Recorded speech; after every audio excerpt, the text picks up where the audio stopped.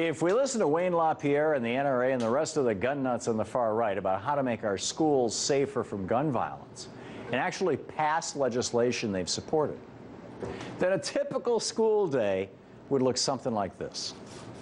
To begin with, all those gun-free zone signs would be taken down. They're replaced with signs that read, "Gun-friendly zone." This simple change immediately alerts would-be suicidal maniacs that this is their place. With the NRA's School Shield program fully implemented, school children will walk onto campus past rows of armed security guards. At first, the big men in body armor with powerful semi-automatic assault rifles might be a little frightening to kindergartners and first and second graders, but eventually, the kids are going to get used to these Bushmaster-toting sentinels, understanding that this posse of guards is the first line of defense, keeping them safe while they learn their ABCs. In the case of Arizona, Sheriff Joe Arpaio's armed posse, because a few members actually have criminal backgrounds, they'll have to be extra keen into their insight into how the criminal mind works and how to stop potential mass shooters. Inside the school, faculty with Glocks on their belts rush kids along to first period before the morning bell rings. First graders don't want to be late to first period as the new law requires them to take gun training classes. School day begins and their teacher, also armed with a gun, passes out custom-made tiny shooters to all the kids. They learn how to load the gun, how to aim, how to shoot for the kill zone.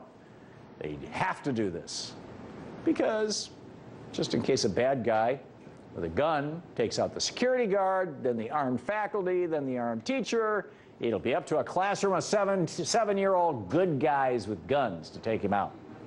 As you can see, the NRA has masterfully put in place layers and layers of security at the school. Then the second period math class begins. Mr. Griswold was up late the night before grading papers and arguing with his wife about their personal finances. He's also dealing with impotence issues. But at school, he feels much more masculine with a long six-shooter in his pocket. He gives his students their lesson plan, but endless chatter in the back of the classroom distracts him.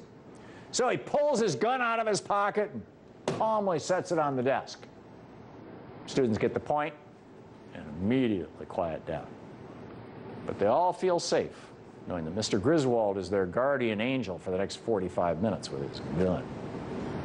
In between second and third period, news spreads that biology teacher Mr. Duncan accidentally shot himself through the palm of his hand. He was using the butt of his pistol to try and kill a cockroach when the gun went off. He'll be okay, though. These kind of things happen all the time. During lunchtime, little Zach and Philip got into a shoving match over a game of Foursquare. School administrators rushed to the scene with their guns drawn just in case. When Zach and Philip realized that they were surrounded with weapons pointed at them, they backed away from each other slowly. The disturbance is resolved and the school is once again safe, quiet, peaceful. Unfortunately, at the school library, there was another incident. Two high school seniors got into a scuffle over a cheerleader one was flirting with. Being 18 years old and thus legally allowed to carry their own handguns on campus, one of the students pulled out his gun to stand his ground and protect himself from a punch in the head by the other guy. He fires wildly around the library. The other student returns fire. They're both hit by bullets. So too are three innocent bystanders. Luckily, no one is killed, but the ambulances have to take 5 kids to the hospital. But hey, all those new medical bills, they help increase the GDP. But just imagine how much worse it would be if those kids weren't armed and another Adam Lanza walked into that library. Just after 5th period begins, a 5-year-old kindergartner, Billy, takes a bathroom break.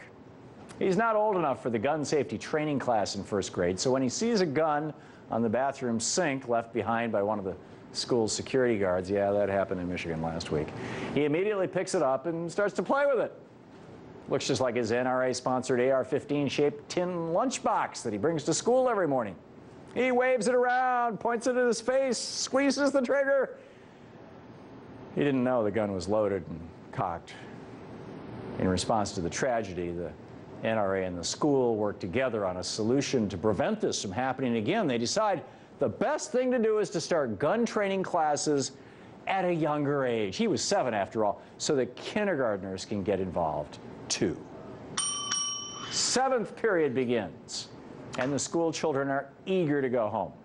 The gun-toting teachers and faculty have rather frayed nerves by this point, and they're ready for a break too. It's American history class, but the students can't watch any films about the Civil War or Vietnam or Iraq or Afghanistan or even World War II. We can't learn from that stuff because the NRA has told us that those violent films could potentially trigger violent attitudes in class. Also, all images of violence have been removed from the textbooks. Necessary to keep the kids safe. Finally, the bell rings and everybody rushes out of the school, past the armed guards, and into the welcoming arms of their armed parents. Another safe day at school, as not a single madman was there able to carry out a mass murder. When 3rd grader Jimmy gets to the school bus, he rushes into his mom's arms. She asks him, "What happened at school today?"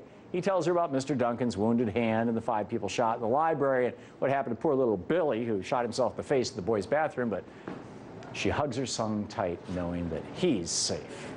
The NRA, Wayne LaPierre, and the school's cache of guns did their job, keeping mass shooters at bay for the day. And isn't that what's most important? And that's the way it is tonight, Thursday, January 31st, 2013.